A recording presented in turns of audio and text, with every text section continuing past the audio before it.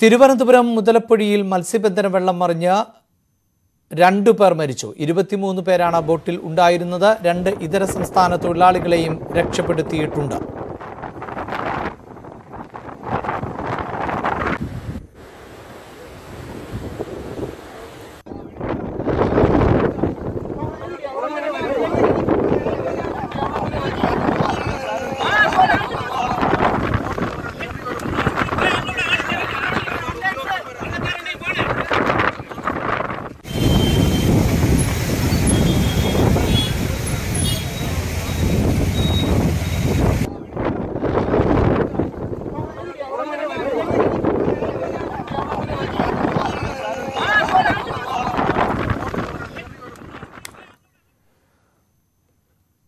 അതേസമയം തെക്കൻ കേരളത്തിൽ നാളെ അതിതീവ്ര മഴയ്ക്ക് സാധ്യതയുണ്ട്. 4 ജില്ലകളിൽ റെഡ് അലർട്ട് പ്രഖ്യാപിച്ചു. തിരുവനന്തപുരം, കൊല്ലം, പത്തനംതിട്ട, ഇടുക്കി ജില്ലകളിലാണ് റെഡ് അലർട്ട്. ആലപ്പുഴ, കോട്ടയം, എറണാകുളം ജില്ലകളിൽ ഓറഞ്ച് അലർട്ടാണ്. ഇവിടെ അതിശക്തമായ മഴയ്ക്ക് സാധ്യതയുണ്ട്.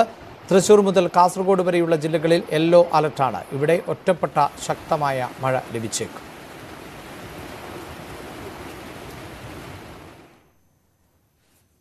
കനത്ത മഴയിൽ മണ്ണിടിഞ്ഞതിനെ തുടർന്ന് മേട്ടുപ്പാളയം ഊട്ടി പൈതൃക തീവണ്ടി സർവീസ് റദ്ദാക്കി. ഇന്ന് രാവിലെയാണ് മേട്ടുപ്പാളയത്തിന് സമീപം റെയിൽവേ ട്രാക്കിലേക്ക് മണ്ണ് ഇടിഞ്ഞത്. തുടർന്ന് രാവിലെ ഊട്ടിയിലേക്ക് പോയ ട്രെയിൻ പാതി വഴിയിൽ സർവീസ് റദ്ദാക്കി. മേട്ടുപ്പാളയത്തിലേക്ക് തിരിച്ചെത്തി 180 വിനോദസഞ്ചാരികളാണ് ട്രെയിനിൽ ഉണ്ടായിരുന്നത്. മണ്ണിടിച്ചിലിൽ യാത്ര മുടങ്ങിയതിന്റെ നിരാശയിലാണ് മലയാളികൾ അടക്കമുള്ള വിനോദസഞ്ചാരികൾ. മേട്ടുപ്പാളയത്തിൽ നിന്ന് ട്രെയിൻ കയറി പകുതി വഴി എത്തിയപ്പോൾ മണ്ണിടിച്ചില്ലെന്ന് പറഞ്ഞിട്ട് ട്രെയിൻ ക്യാൻസൽ ചെയ്തു, തിരിച്ചു വന്നു. അപ്പോൾ ഇവർക്കൊക്കെ ആകെ വിഷമമായിട്ടിരിക്കുകയാണ്. ഇനി ബസ് പിടിച്ച് പോകണം. മേട്ടുപ്പാളയത്തിൽ നിന്ന് കുന്നൂരിൽ പോയി അപ്പുറം ഊട്ടി പോകണം. വിതുര കല്ലാറിൽ നിന്നും മീൻമുട്ടിയിൽ പോകുന്ന തോട്ടിൽ കാർ ഒലിച്ചുപോയി. കാറിൽ ഉണ്ടായിരുന്ന 3 പേരും രക്ഷപ്പെട്ടു. മീൻമുട്ടി വെള്ളച്ചാട്ടം കാണാൻ വന്നവരാണ് ശക്തമായ മഴയ്ക്ക് പിന്നാലെ അപകടത്തിൽപ്പെട്ടത്. കാർ ഒലിച്ചുപോയി പാറക്കല്ലിൽ തടഞ്ഞു നിന്നു. തിരുനെൽവേലി സ്വദേശികളായ 3 പുരുഷന്മാരാണ് അപകടത്തിൽപ്പെട്ടത്.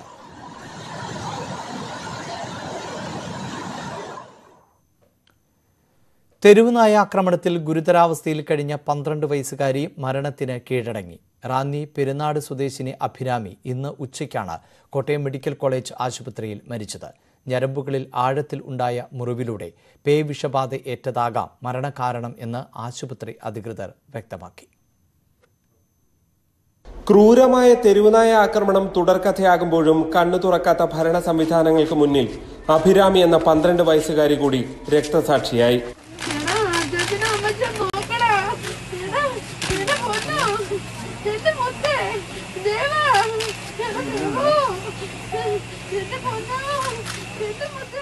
കഴിഞ്ഞ 14-നാണ് റാന്നി പെരുന്നാട് സ്വദേശി ഹരീഷിന്റെ മകൾ അഭിരാമിക്ക് തെരുവുനായയുടെ കടിയേറ്റത്.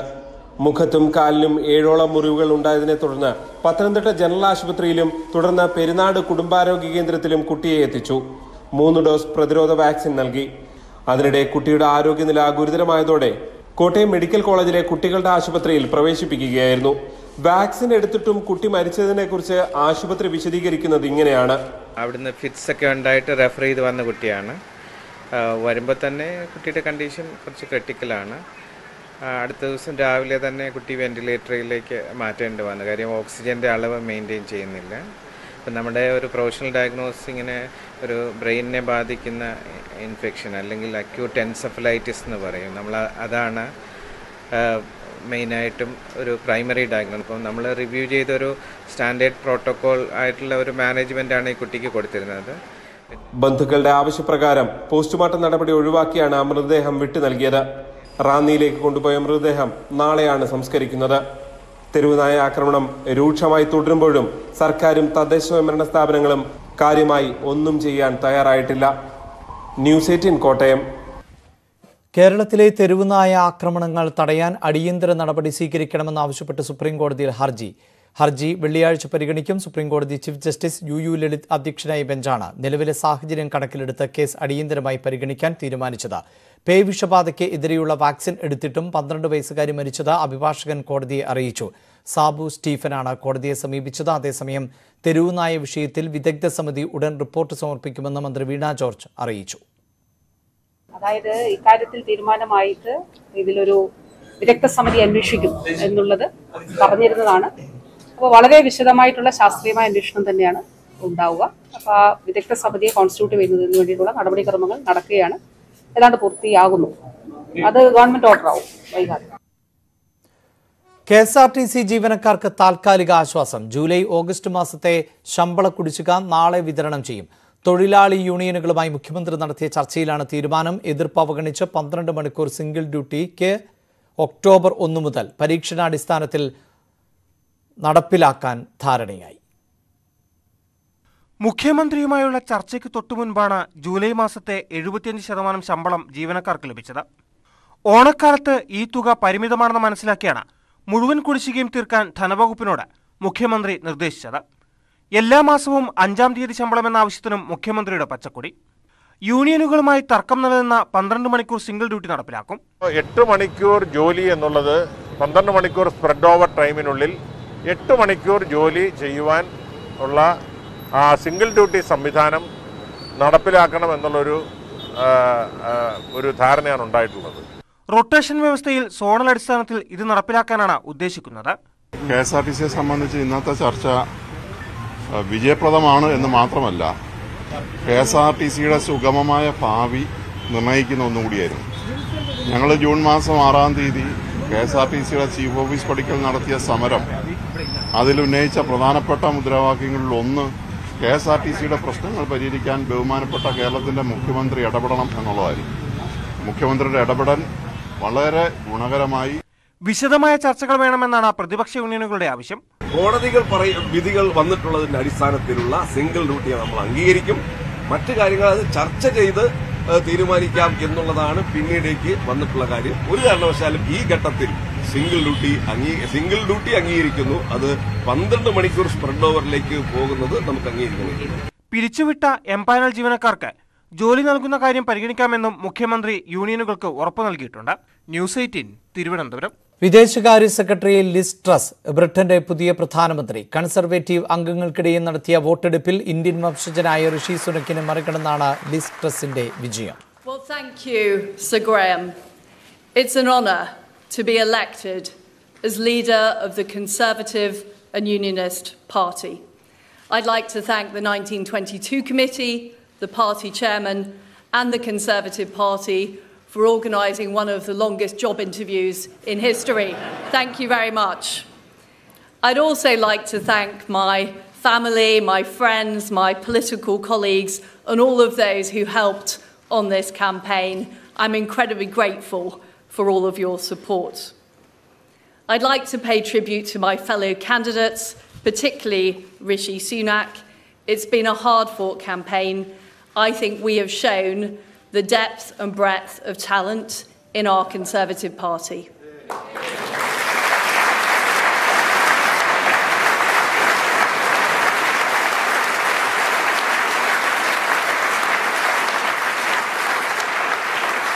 And I also want to thank our outgoing leader, my friend, Boris Johnson.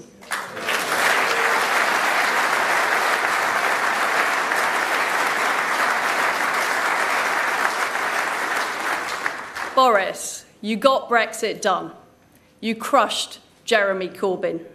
You rolled out the vaccine and you stood up to Vladimir Putin. You were admired from Kiev to Carlisle.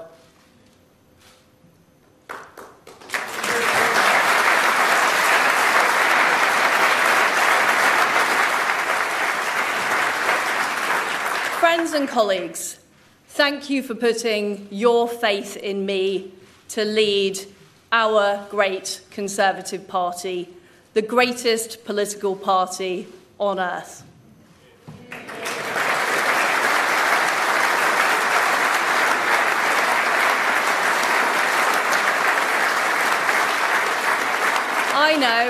I know that our beliefs resonate with the British people.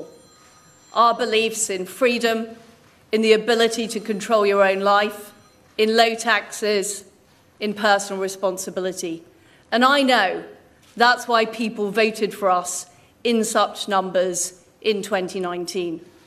And as your party leader, I intend to deliver what we promised those voters right across our great country.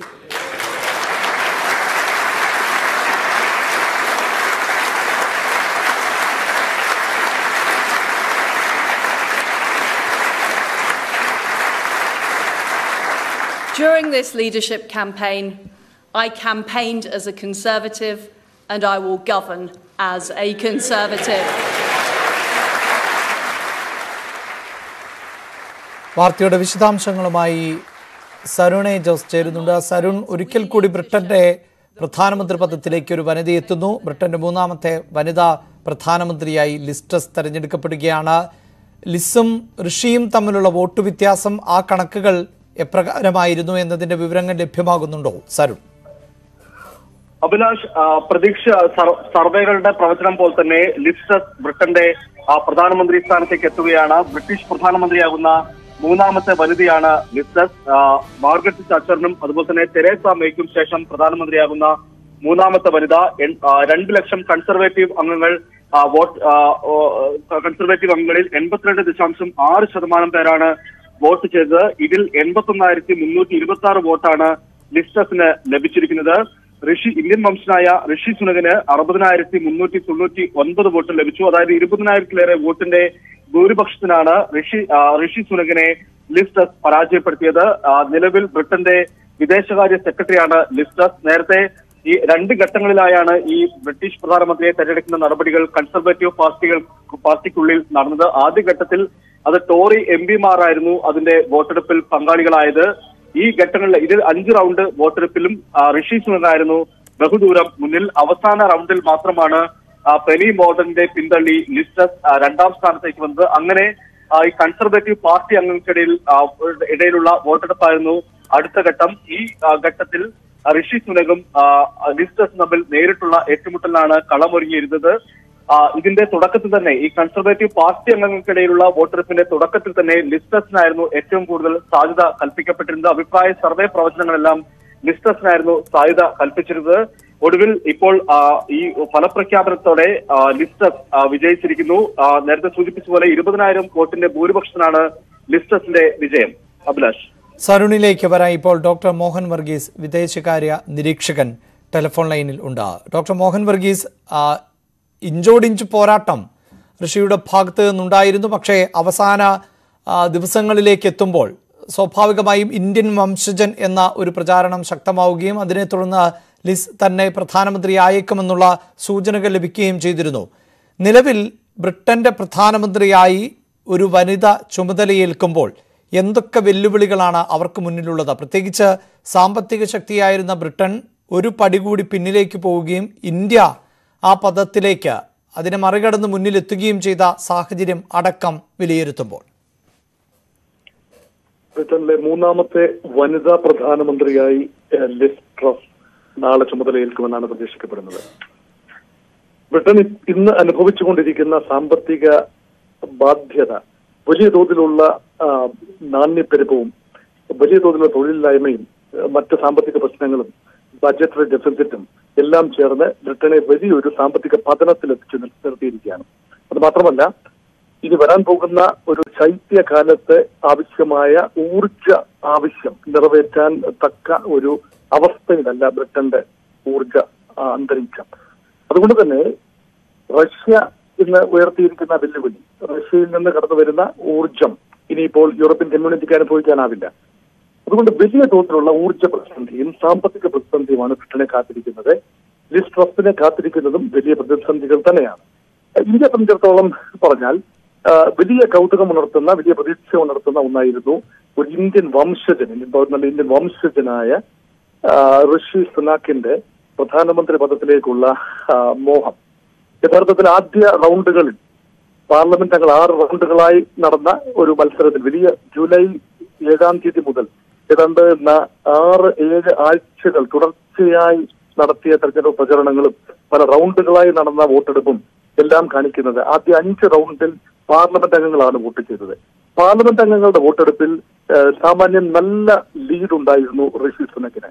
അതുകൊണ്ട് അദ്ദേഹം പ്രധാനമന്ത്രി പദത്തിൽ എത്തും എന്ന ഒരു പ്രതീതിയാണ് ആദ്യഘട്ടങ്ങളിൽ ഉണ്ടായത്. എന്നാൽ യാഥാസ്ഥിക കക്ഷി, അവരുടെ ഭരണകക്ഷിയാണല്ലോ കൺസർവേറ്റീവ് പാർട്ടി, ടോറീസ് എന്ന് പറയുന്നത്. കൺസർവേറ്റീവ് പാർട്ടിയുടെ അംഗങ്ങൾ 1,60,000-ൽ പരം വരുന്ന കൺസർവേറ്റീവ് പാർട്ടിയുടെ സാധാരണ അംഗങ്ങൾ, അത് ബ്രിട്ടീഷ് ജനസംഖ്യയുടെ 1% താഴെ വരും. അവരുടെ വോട്ടെടുപ്പിൽ നിർണായക മുൻതൂക്കം ലിസ് ട്രസിന് ലഭിച്ചതായിട്ടാണ് മനസ്സിലാക്കുന്നത്. അതുകൊണ്ട് അൾട്ടിമേറ്റ്ലി ഫൈനൽ ഫലപ്രഖ്യാപനത്തിൽ ആ ഒരു കൺസർവേറ്റീവ് പാർട്ടി അംഗങ്ങളുടെ ഹിതമനുസരിച്ചായിരിക്കും യഥാർത്ഥത്തിൽ നിയമനം നടക്കുക. അതുകൊണ്ട് ഭാരതത്തിന്റെ ഒരു പ്രതീക്ഷ, ഭാരതത്തിന്റെ വിദേശ ബന്ധങ്ങളിലോ ഭാരതവുമായ ബ്രിട്ടന്റെ ബന്ധങ്ങളിലോ ഒന്നും തന്നെ വലിയ മാറ്റങ്ങളൊന്നും ഉണ്ടാകില്ല. ആര് പ്രധാനമന്ത്രി ആയാലും വലിയ വ്യത്യാസം ഉണ്ടാക്കില്ല. അത് കൺസർവേറ്റീവ് പാർട്ടിയുടെ നയമാണ് ഇവിടെ ഫോളോ ചെയ്യുക. ലിസ് ട്രസ് ആയാലും ഋഷി സുനക് ആയാലും ഭാരതത്തിന് കാര്യമായ വ്യതിയാനമൊന്നും ഉണ്ടാകില്ല. ബ്രിട്ടന്റെ ഇന്ത്യയുള്ള നയത്തിലും ഇന്ത്യക്ക് ബ്രിട്ടനുള്ള നയത്തിലും യാതൊരു വ്യത്യാസം ഉണ്ടാകാനില്ല. എങ്കിലും ഒരു കൗതുകമുണ്ടായി. അതായത് ഇന്ത്യ പ്രത്യേകിച്ചും ബ്രിട്ടനെ പിന്തള്ളി അഞ്ചാമത്തെ വലിയ ലോകശക്തിയായി, അഞ്ചാമത്തെ വലിയ സാമ്പത്തിക ശക്തിയായി ഇപ്പോൾ കടന്നു വന്നിരിക്കുകയാണ്. അതുകൊണ്ട് ഇന്ത്യൻ സാമ്രാജ്യത്തിന്റെ അധിപനായിരുന്ന ബ്രിട്ടനെ പിന്തള്ളി ആ ഒരു വലിയ സ്ഥാനത്തേക്ക് ഭാരതം വരുമ്പോൾ ഭാരതം കൗതുകത്തോടെ നോക്കുകയാണ്. ആരാവും ഒരു ഇന്ത്യൻ വംശജൻ തന്നെ ബ്രിട്ടീഷ് പ്രധാനമന്ത്രി ആവുമോ എന്ന കൗതുകം ഭാരതത്തിലെ ഓരോ സാധാരണക്കാരനും ഉണ്ടായിരുന്നു. അതാണ് ഈ തെരഞ്ഞെടുപ്പിന്റെ പ്രത്യേകത. റൈറ്റ്, തീർച്ചയായും താങ്കൾ പറഞ്ഞതുപോലെ ഏറ്റവും വലിയ കൗതുകം അതുതന്നെയായിരുന്നു. വളരെയധികം നന്ദി ശ്രീ മോഹൻ വർഗീസ് ഞങ്ങളോട് പ്രതികരിച്ചതിന്. ലിസ് ട്രസ് ബ്രിട്ടീഷ് പ്രധാനമന്ത്രിയായി തെരഞ്ഞെടുത്തിരിക്കുന്നു. ഇന്ത്യൻ വംശജനായ ഋഷി സുനക്കിനെയാണ് പരാജയപ്പെടുത്തിയത്. ഏറ്റവും വലിയ പ്രത്യേകത എന്നത് ഇന്ത്യ ലോകത്തിലെ അഞ്ചാമത്തെ സാമ്പത്തിക ശക്തിയായി മുന്നേറിയപ്പോൾ പിന്തള്ളിയത് ബ്രിട്ടനെയായിരുന്നു. ആ ബ്രിട്ടന്റെ പ്രധാനമന്ത്രി പദത്തിലേക്ക് ഒരു ഇന്ത്യൻ വംശജൻ എത്തുമോ എന്നുള്ളതായിരുന്നു ആകാംക്ഷ. എന്നാൽ ഋഷി സുനകിനെ പിന്തള്ളി ലിസ് ട്രസ് ഇപ്പോൾ ബ്രിട്ടീഷ് പ്രധാനമന്ത്രിയായി തെരഞ്ഞെടുക്കപ്പെട്ടിരിക്കുന്നു. സരുൺ ആണ് വീണ്ടും ചേരുന്നത്. സരുൺ, നേരത്തെ മോഹൻ വർഗീസ് സൂചിപ്പിച്ചതുപോലെ ഒരുപക്ഷെ ഇന്ത്യയുമായുള്ള നയതന്ത്ര ബന്ധങ്ങളിൽ അടക്കം ഈ ഒരു മാറ്റം വലിയ ചലനങ്ങൾ സൃഷ്ടിക്കുവാനുള്ള സാധ്യത കുറവാണ്. അതേസമയം യുക്രൈൻ റഷ്യ യുദ്ധം അടക്കമുള്ള സാഹചര്യം നമുക്കറിയാം. ലോകക്രമത്തിൽ ബ്രിട്ടനെ പോലെ ഒരു രാജ്യത്തിൻ്റെ നിലപാടുകൾ ലോകരാജ്യങ്ങൾ എല്ലാവരും ശ്രദ്ധിക്കുന്ന ഒരു പശ്ചാത്തലമുണ്ടാകുന്നു. അത്തരം നിലപാടുകളിലോ മറ്റോ ഏതെങ്കിലും തരത്തിലുള്ള ഒരു മാറ്റം ലിസിലൂടെ പ്രതീക്ഷിക്കേണ്ടതുണ്ടോ? അഭിലാഷ്, ലിസ് ട്രസ് നിലവിൽ ബ്രിട്ടന്റെ വിദേശകാര്യ സെക്രട്ടറിയാണ്. നമുക്കറിയാം ഈ യുക്രൈനിൽ റഷ്യ ആക്രമണം നടത്തുന്ന സമയത്ത് ബ്രിട്ടന്റെ നയപരിപാടികൾ രൂപീകരിച്ചതിൽ മുഖ്യ പങ്ക് വഹിച്ച ആൾ കൂടിയാണ് ലിസ് ട്രസ്. റഷ്യക്കെതിരെ കടുത്ത നിലപാടിലേക്ക് ബ്രിട്ടൻ നീങ്ങാൻ കാരണം ലിസ് ട്രസിന്റെ നിലപാട് തന്നെയാണ്. അത്തരത്തിൽ ഈ വിദേശകാര്യ നയത്തിൽ ഈ ലിസ് ട്രസിന്റെ നിലപാട് ഏറെ ശ്രദ്ധേയമായിരുന്നു. അങ്ങനെ വിദേശകാര്യ മന്ത്രി എന്ന നിലയിൽ അവർ മികച്ച പ്രകടനം കാഴ്ചവെച്ചു എന്ന് തന്നെയാണ് പൊതുവിൽ അഭിപ്രായം ഉയർന്നത്. കൺസർവേറ്റീവ് പാർട്ടി അംഗങ്ങൾക്കിടയിൽ തന്നെ അത്തരത്തിലുള്ള അഭിപ്രായം ഉയർന്നിരുന്നു. കൂടാതെ ഈ ലിസ് ട്രസിന് ഈ കൺസർവേറ്റീവ് പാർട്ടി അംഗങ്ങൾക്കിടയിൽ സ്വീകാര്യത കിട്ടാനുള്ള മറ്റ് ചില കാരണങ്ങൾ കൂടിയുണ്ട്. ഒന്ന്, ഈ ബ്രിട്ടന്റെ നികുതി പരിഷ്കാരം, നികുതി ഇളവുകൾ ഉടൻ തന്നെ പ്രഖ്യാപിക്കുമെന്നാണ് ലിസ് ട്രസ് നേരത്തെ വ്യക്തമാക്കിയിട്ടുള്ളത്. അതിനു പുറമെ ബ്രിട്ടൻ സമീപകാലത്തൊന്നും ഇല്ലാത്ത വിധത്തിലുള്ള ഊർജ്ജ പ്രതിസന്ധിയാണ് ഇപ്പം ബ്രിട്ടൻ നേരിടുന്നത്. കൂടാതെ ഈ കഴിഞ്ഞ വർഷങ്ങളെ അപേക്ഷിച്ച് 80% ബ്രിട്ടനിൽ ഇലക്ട്രിസിറ്റി ബിൽ, ഈ സാധാരണ ജനങ്ങളെ ബാധിക്കുന്ന ചില പ്രശ്നങ്ങൾ, അതായത് വൈദ്യുതി ബിൽ ഉൾപ്പെടെയുള്ള കാര്യങ്ങൾ ഈ കഴിഞ്ഞ വർഷങ്ങളെ അപേക്ഷിച്ച് 80% അതിൽ വർധനയുണ്ടായത്. ഇതിൽ ഈ ഗ്രീൻ ലെവി, അതായത് അതിന് ചുമത്തുന്ന ലെവി ഉൾപ്പെടെ പിൻവലിക്കുമെന്നുള്ള ഒരു പ്രഖ്യാപനവും ലിസ് ട്രസിന്റെ ഭാഗത്തു നിന്ന് ഈ പ്രചരണത്തിനിടെ ഉണ്ടായിരുന്നു. ഇതാണ് ഈ ലിസ് ട്രസിനെ കൺസർവേറ്റീവ് പാർട്ടി അംഗങ്ങൾക്കിടയിൽ സ്വീകാര്യത കൂടാനുള്ള ഒരു കാരണം. ഋഷി സുനക് ആകട്ടെ ഈ നികുതി പരിഷ്കാരങ്ങളിൽ ഉടൻ ബ്രിട്ടൻ കഴിഞ്ഞ 40 വർഷത്തിനിടയിലെ ഏറ്റവും വലിയ സാമ്പത്തിക പ്രതിസന്ധിയാണ് ബ്രിട്ടൻ ഇപ്പോൾ അഭിമുഖീകരിക്കുന്നത്. അതായത് വിലപ്പെരുപ്പം പോലുള്ള പ്രശ്നങ്ങൾ അത് ബാലൻസ് ചെയ്തതിനു ശേഷം മാത്രം നികുതി ഇളവുകൾ പ്രഖ്യാപിച്ചാൽ മതിയെന്ന നിലപാടായിരുന്നു ഋഷി സുനക് സ്വീകരിച്ചിരുന്നത്. എന്തായാലും ലിസ് ട്രസിന്റെ നിലപാടുകൾക്ക് ഇപ്പോൾ പിന്തുണയേറുകയും അങ്ങനെ ലിസ് ട്രസ് പ്രധാനമന്ത്രിയെ തെരഞ്ഞെടുക്കുകയും ചെയ്യപ്പെട്ടിരിക്കുന്നു. വാർത്തയുടെ വിശദാംശങ്ങളാണ് സരുൺ എ ജോസ് നൽകിയത്. ഇപ്പോൾ വിദേശകാര്യ വിദഗ്ധൻ കൂടിയായി കെ പി ഫാബിയാൻ ടെലിഫോൺ ലൈനിൽ ഉണ്ട്. ശ്രീ കെ പി ഫാബിയാൻ, ഒരു പക്ഷേ ബ്രിട്ടന്റെ അമരത്തേക്ക്, പ്രധാനമന്ത്രി പദത്തിലേക്ക് ഒരു ഇന്ത്യൻ വംശജൻ എത്തുമോ എന്നുള്ളത് ഇന്ത്യയെ സംബന്ധിച്ചിടത്തോളം കൗതുകം ഉണർത്തുന്ന ഒന്നുകൂടിയായിരുന്നു. കാരണം കാലങ്ങളോളം ഇന്ത്യ ബ്രിട്ടന്റെ കോളനിവൽക്കരണത്തിൻ്റെ ഭാഗമായി ബ്രിട്ടന്റെ ഭരണത്തിൻ്റെ നിയന്ത്രണത്തിൽ ആയിരുന്നു. അങ്ങനെയുള്ള ബ്രിട്ടനെ ഒരു ഇന്ത്യൻ വംശജൻ നിയന്ത്രിക്കുമോ എന്നുള്ളതായിരുന്നു കൗതുകത്തോടെ നോക്കിക്കണ്ടിരുന്നത്. എന്നാൽ ഇപ്പോൾ അങ്ങനെ സംഭവിക്കുന്നില്ല. ലിസ് ട്രസ് ബ്രിട്ടീഷ് പ്രധാനമന്ത്രിയായി തെരഞ്ഞെടുക്കപ്പെട്ടിരിക്കുന്നു. എന്താകാം ഈ സുനകിന് തിരിച്ചടിയായി സംഭവിച്ചത് എന്നാണ് താങ്കളുടെ നിരീക്ഷണം? രണ്ട് കാര്യങ്ങൾ മാത്രം ഞാൻ പറയാൻ ആഗ്രഹിക്കുന്നു. ഒന്ന്, ലിസ് ട്രസ് ഋഷി സുനാക്കിനേക്കാളും ക്രാഫ്റ്റി ആയിട്ടുള്ള പൊളിറ്റിക്കൽ ഓപ്പറേറ്ററാണ്. കാരണം ഋഷി സുനാക്കാണ് രാജിവെച്ചിട്ട് ജോൺസനെ പുറകോട്ട് താഴത്തേക്ക് ഇട്ടത്. അത് കാരണം ജോൺസൺ ഋഷി സുനാക്കിനെതിരായിട്ട് ഒരുപാട് പ്രചരണം നടത്തിയിട്ടുണ്ട്. അതേസമയത്ത് തന്നെ ഋഷി സുനാക്ക് തുടങ്ങിയ ആ പദ്ധതിയുടെ ഏറ്റവും വലിയ ബെനിഫിറ്റ് കിട്ടിയത് ലിസ് ട്രസിനാണ്. അപ്പൊ അവർ കുറച്ചും കൂടി ക്രാഫ്റ്റി ആയിട്ടുള്ള ഒരു പൊളിറ്റിക്കൽ നേതാവാണ്. രണ്ടാമത്, താങ്കൾ തന്നെ നേരത്തെ പറഞ്ഞതുപോലെ തന്നെ ബ്രിട്ടൻ ഇതുവരെയും ഒരു എക്സ് കോളനിയിൽ നിന്നുള്ള ഒരു വ്യക്തിയെ പ്രധാനമന്ത്രിയാക്കാൻ ഉള്ള സന്നദ്ധ ബ്രിട്ടനിൽ ഇല്ല. അത് വളരെ സ്പഷ്ടമായിരുന്നു. ഋഷി സുനാക്കിന് MPസിന്റെ അടുത്ത് സപ്പോർട്ട് ഉണ്ടായിരുന്നു, അത് നമുക്കറിയാം. പക്ഷേ കൺസർവേറ്റീവ് മെമ്പേഴ്സിന്റെ അടുത്ത് സപ്പോർട്ട് കുറവായിരുന്നു. എന്നാലും ഞാൻ നേരത്തെ പറഞ്ഞതുപോലെ 57-43, അതായത് പലരും വിചാരിച്ചതിലും കൂടുതൽ ക്ലോസ് ആയിരുന്നു ഈ ഇലക്ഷൻ. അപ്പൊ നോക്കാം നമുക്ക് എന്താ സംഭവിക്കുന്നുള്ളത്. വേറെന്നുള്ളത്, രണ്ടുപേരും അടുത്തിരിക്കുമായിരുന്നു. ഒരു കസേര അവരുടെ മധ്യത്തിലുണ്ടായിരുന്നു. പക്ഷേ അങ്ങോട്ട് സദസ്സിലേക്ക് പോകുന്നതിന് മുമ്പ് ലിസ് ഇദ്ദേഹത്തോട്, അതായത് ഋഷിയോട് നോക്കിയിട്ട് ഷെയ്ക്ക് ഹാൻഡ് ചെയ്തില്ല. അത് എന്റെ അഭിപ്രായത്തിൽ അത് ചെയ്യണമായിരുന്നു. കാരണം രണ്ട് കാൻഡിഡേറ്റ്സ് ഉള്ളപ്പോൾ ഒരാൾ ജയിച്ചു, അപ്പൊ മറ്റേ കാൻഡിഡേറ്റ്സിനെ റെക്കഗ്നൈസ് ചെയ്യുക എന്നുള്ളത് ഒരു മര്യാദയാണ്. അതൊന്നും കണ്ടില്ല. ആ ശരീരഭാഷയിൽ നിന്ന് എന്താണ് താങ്കൾക്ക് തോന്നുന്നത്? എന്റെ അഭിപ്രായത്തിൽ ഋഷി സുനാക് ആയിരിക്കില്ല അടുത്ത ചാൻസലർ എന്ന്. തന്നെയുമല്ല, ആ 41% എങ്ങനെയാണ് ലിസ്റ്റ് പെരുമാറാൻ പോകുന്നത് എന്നുള്ളത് നമുക്കറിയില്ല. അതായത് ഇനിയും ഇത്തരം പ്രധാനപ്പെട്ട പദവികളിലേക്ക് ഋഷിയെ അവരോധിച്ചാൽ അത് തിരിച്ചടിയായേക്കാം എന്നുള്ളൊരു ഭയം ഉണ്ടാകുമല്ലേ? അത് തന്നെയുമല്ല, അവരുടെ അവരുടെ ചിന്താഗതികൾ വളരെ വ്യത്യസ്തമാണല്ലോ. ഇവര് പറയുന്നത്, ലിസ്റ്റ് പറയുന്നത് ടാക്സസ് കുറയ്ക്കണമെന്ന്. ടാക്സസ് കുറയ്ക്കുന്നതിൽ തെറ്റില്ല. പക്ഷേ അതേസമയത്ത് തന്നെ ലിസ്റ്റ് പറയുന്നു ഈ എനർജി പ്രൈസസ് കൂടുമ്പോൾ ഫാമിലീസിന് നമ്മൾ ഗവൺമെന്റിന് സപ്പോർട്ട് കൊടുക്കണമെന്ന്. അപ്പൊ ആ സപ്പോർട്ട് കൊടുക്കാനായിട്ട് എവിടുന്ന പൈസ കിട്ടുക? അതുകൊണ്ട് ടാക്സസ് കട്ട് ചെയ്യണമെന്ന് വെറുതെ പറഞ്ഞിട്ട് കാര്യമില്ല. അങ്ങനെയാണെങ്കിൽ ഗവൺമെന്റിന്റെ വരുമാനം എങ്ങനെയാണ് വർദ്ധിപ്പിക്കുക എന്നുള്ളതും കൂടി പറയേണ്ടതായിരുന്നു. പക്ഷേ ശ്രീ കെ ഫാബിയാൻ, നമ്മൾ നേരത്തെ കഴിഞ്ഞ ദിവസങ്ങളിലെല്ലാം ചർച്ച ചെയ്ത ഒന്നാണ് എങ്കിൽ പോലും ഈ അടുത്ത പ്രധാനമന്ത്രിയെ കാത്തിരിക്കുന്നത് ഈ സാമ്പത്തിക രംഗത്തെ പ്രതികൂലമായ സാഹചര്യങ്ങൾ തന്നെ എന്നുള്ളതാണ്. ബ്രിട്ടനായിരുന്നു 5ാമത്തെ സാമ്പത്തിക ശക്തി, അവിടേക്കാണ് ഇന്ത്യ എത്തുന്നത്. അതും ഒരു കൗതുകമുണ്ടാക്കിയ വസ്തുതയായിരുന്നു. ബ്രിട്ടനെ മറികടന്ന് ഇന്ത്യ സാമ്പത്തിക ശക്തിയിൽ മുന്നേറുമ്പോൾ ബ്രിട്ടനെ ഇന്ത്യൻ വംശജൻ കൂടി ഭരിക്കുന്ന ഒരു സാഹചര്യം കൂടി ഉണ്ടാകുമോ എന്നുള്ളതാണ്. എന്തായാലും ഈ നയതന്ത്ര വിഷയങ്ങളിലടക്കം ലിസിന്റെ ഭാഗത്ത് നിന്ന് കാതലായ മാറ്റങ്ങളോ അതിനുള്ള സാധ്യതയോ വല്ലതും ഉണ്ടോ? എനിക്ക് തോന്നുന്നില്ല. ലിസ്റ്റ് ജോൺസനെ പോലെ തന്നെ യുക്രൈനിന്റെ കാര്യത്തിൽ വളരെ വളരെ ശക്തമായുള്ളൊരു നിലപാടാണ് എടുക്കാൻ പോകുന്നത്.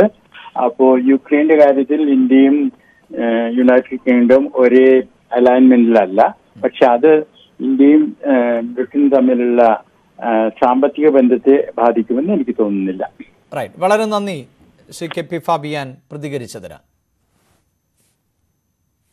വിഴിഞ്ഞം തുറമുഖത്തിനെതിരെ സമരം ഘടിപ്പിച്ച് തിരുവനന്തപുരം ലത്തീൻ അതിരൂപത അധ്യക്ഷൻ arch bishop doctor Thomas J നെറ്റോയും arch bishop doctor M സൂസപാക്യവും തുറമുഖ കവാടത്തിൽ ഏകദിന ഉപവാസ സമരം തുടങ്ങി. ഉപവാസ സമരം പാളയം ഇമാം VP സുഹൈബ് മൗലവി ഉദ്ഘാടനം ചെയ്തു. മത്സ്യത്തൊഴിലാളികൾക്ക് സർക്കാർ നൽകുന്ന സഹായ പദ്ധതി തട്ടിപ്പാണെന്ന് ലത്തീൻ സഭാ നേതൃത്വം ആരോപിച്ചു. വിഴിഞ്ഞം തുറമുഖ നിർമ്മാണത്തിനെതിരെ ലത്തീൻ അതിരൂപത നേതൃത്വം നൽകുന്ന സമരം 5ാം ഘട്ടത്തിലേക്ക് കടന്നു. തുറമുഖ കവാടത്തിന് മുന്നിൽ ബിഷപ്പുമാർ ഉപവാസ സമരം തുടങ്ങിയതോടെയാണ് സമരം ശക്തിയാർജിച്ചത്. Arch bishop doctor Thomas J നെറ്റോ, bishop doctor Soosa Pakiam, സഹായമെത്രാൻ doctor R Christudas എന്നിവരടക്കം 6 പേരാണ് ആദ്യ ദിനം ഉപവാസ സമരം ഇരിക്കുന്നത്. ഒരു ഘട്ടത്തിലും ലത്തീൻ അതിരൂപത തുറമുഖ നിർമ്മാണത്തെ പിന്തുണച്ചിട്ടില്ലെന്ന് ബിഷപ്പ് സൂസപ്പാക്കിയം പറഞ്ഞു. നമ്മുടെ ആവശ്യങ്ങൾ മിക്കവാറും എല്ലാം തന്നെ ന്യായമാണെന്നും എത്രയും വേഗം പരിഹരിച്ച് തരാമെന്നുമാണ് ഉത്തരവാദിത്വം ഇപ്പോൾ പറഞ്ഞുകൊണ്ടിരിക്കുന്നത്. എന്നാൽ ഇപ്പോഴും ഒരു കീറാമുട്ടിയായി നമ്മുടെ മുമ്പിൽ നിൽക്കുന്നത് വിഴിഞ്ഞത്ത് നിർമ്മിച്ചുകൊണ്ടിരിക്കുന്ന വാണിജ്യ തുറമുഖം തന്നെയാണ്. പാളയം ഇമാം VP സുഹൈബ് മൗലവി ഉപവാസ സമരം ഉദ്ഘാടനം ചെയ്തു. വിഴിഞ്ഞം പദ്ധതി പൂർത്തിയായാൽ വലിയ ദുരന്തമുണ്ടാകുമെന്ന് സുഹൈബ് മൗലവി പറഞ്ഞു. ഒരു ജനത ഒരു പ്രതിസന്ധി അഭിമുഖീകരിക്കുമ്പോഴും തീർച്ചയായിട്ടും ആ പ്രതിസന്ധിയുടെ ഭാഗമായി ആ പ്രതിസന്ധിയിൽ നിന്ന് അവരെ കരകയറ്റാൻ എന്തെങ്കിലും നമ്മെ കൊണ്ട് വല്ലാണ്ടൊന്നും ചെയ്യാൻ കഴിഞ്ഞിട്ടില്ലെങ്കിലും നമ്മുടെ സാന്നിധ്യം അത് എന്തെങ്കിലും പോസിറ്റീവായിട്ട് മാറുമെങ്കിൽ മാറട്ടെ എന്നുള്ള ഒരു പ്രാർത്ഥനാ മനസ്സോടുകൂടിയാണ് ഈ ഒരു മഹത്തായിട്ടുള്ള സംഗമത്തിൽ സമ്മേളിച്ചിട്ടുള്ളത്. കൊല്ലം രൂപതാമെത്രാൻ ഡോക്ടർ പോൾ ആന്റണി മുല്ലശ്ശേരിയും ചങ്ങനാശ്ശേരി അതിരൂപത സഹായമെത്രാൻ ഡോക്ടർ തോമസ് തറയിലും പിന്തുണ പ്രഖ്യാപിച്ച് സമരവേദിയിലെത്തി. PC ജോർജും പിന്തുണ അറിയിച്ചെത്തി. തുറമുഖ കവാടത്തിന് മുന്നിലെ സമരം ഇന്ന് 21ാം ദിവസത്തിലേക്ക് കടന്നു. ന്യൂസ് 18 തിരുവനന്തപുരം.